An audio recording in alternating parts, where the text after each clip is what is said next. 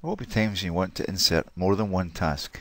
Obviously you can hit the right button here and do append task multiple times. We give you this option here, add multiple tasks. So I could say I want to add 3 tasks before the current task.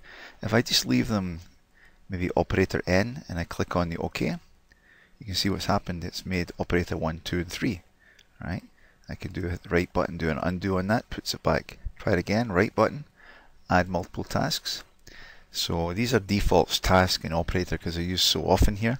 And let's say I want to add 3 tasks after the current task, and I want to use other, and I'm going to call it machine.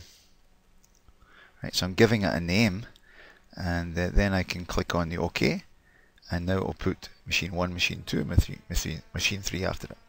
Machine 1, machine 2, and machine 3 after the task I selected here.